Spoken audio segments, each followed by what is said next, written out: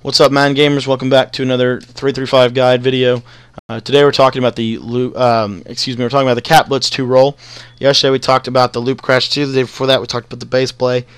Cat Blitz 2 roll, very simple to run, but it's a very effective play in my opinion. What we want to do with this is we're going to be able to instigate kind of three-man right side pressure at the quarterback. And what's really good about this play is that while we're blitzing from the right, it does a really good job of taking with the underneath on the right side of the field. And so it's a really good play, and I just really hope you guys like this setup.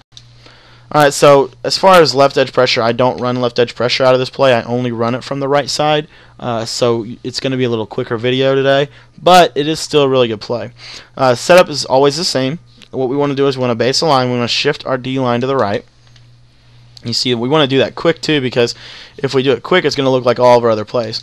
Then we want to spread our linebackers, and from that point we want to, especially if this is a passing set. Now, if it's a running set, you want to leave these defensive linemen on their stunt angles. If it's a passing set, or you think it's a pass, then you want to run this version that I'm going to be giving you today.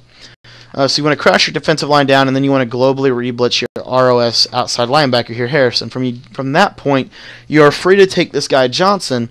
And what is really cool about this is that this deep blue zone is going right up the seam, as opposed to kind of fanning out and leaving the seam open like most cover twos do. This is going right up the seam, so they can't force to the seam. So the only vulnerability in this play is if they're maybe on a drag. So what I'll do is I'll take Johnson here, and I'll actually drop him into a straight deep blue zone or hook zone. And you'll see we're going to be able to get a pressure sending just a few guys at the quarterback. And you see we get that nice right edge pressure on Tony Romo there. Let's show you that setup one more time. What we want to do is we're going to base a line, shift our D-line to the right, spread our linebackers. Remember, if it's a running set, you want to leave these stunts on. Since it's not a running set, we're going to set up for the pass. We're going to crash our D-line down, and we're going to globally re-blitz our ROS outside linebacker Harrison here. You see that we have these three blitz angles on the right side, and if you really wanted to get ballsy, you could actually quarterback spy Geno Atkins and still drop Johnson into the hook zone, and you'll see you're going to be able to kind of try to get that three-man rush, but it doesn't always come in. As you see, that time it didn't. But, you do have the potential to do that. Alright, so one more time here. Base the line, shift your D-line to the right, spread your linebackers. And then you want to crash your D-line down, globally blitz your right of screen outside linebacker. Take Johnson, put him in any zone you want. Sometimes I'll put him in a deep blue. Oftentimes it's a hook zone, and then I might take this hook zone backer and re-hook him. So that the hook zones are now very balanced. I love this. Let me show you really quickly.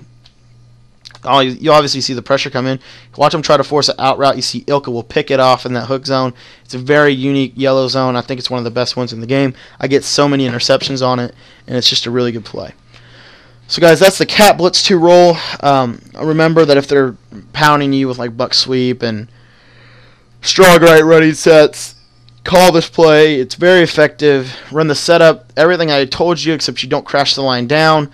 And you still get, let me show you what happens if you don't. So if you don't crash the line down, so say you just run the standard stuff and you re-blitz the linebacker, but you don't crash the line down because it's a running set, you'll see that the pressure will still come in. It's just it will come in a little more passively, and it typically will come in from the corner.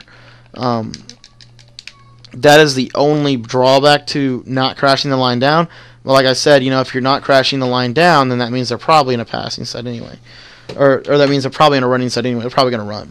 So, that is the Cat Blitz 2 roll, guys. That's the way I run it.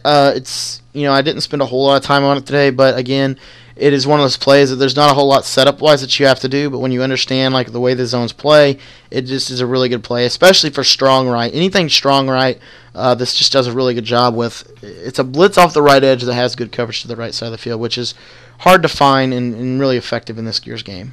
So, it's Cat Blitz 2 roll, guys. Tomorrow we're going to touch on the